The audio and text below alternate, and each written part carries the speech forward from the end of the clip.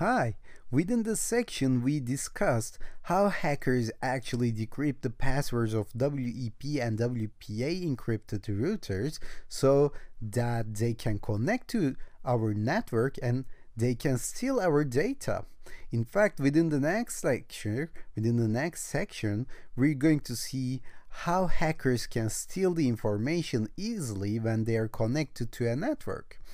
And in order to prevent this from happening, we need to stop them before they continue and connect to our network. So they shouldn't be able to decrypt our password, gather our password, okay? And best way to do that is to have a safe password, safe encrypted router. So in order to change your router settings, you have to go to your administrator account. And in order to do that, just open your browser when you're connected to the internet with your router, with your machine. Just type 192.168.1.1 to your browser and hit enter. It will pop open your administrator dashboard of your router. If it doesn't open, you have to call your internet provider and ask them how I can connect to my dashboard, because I need to change my password, I need to change my router name, I need to change my encryption model or anything, okay? They will tell you how to do that. Because if you don't know, if you didn't do this before, then there is a good chance that you don't know your username and password as well. So username is most of the time admin, but maybe you don't know your password and you have to ask to your internet provider anyway. If you can get this admin and password username, just log into your account, and this dashboard may look different in your case because they look different for each internet provider, each router model. They will look different, obviously, and they will look different on every version, but it really doesn't matter because all we are going to do is find the settings. They all have settings page, right?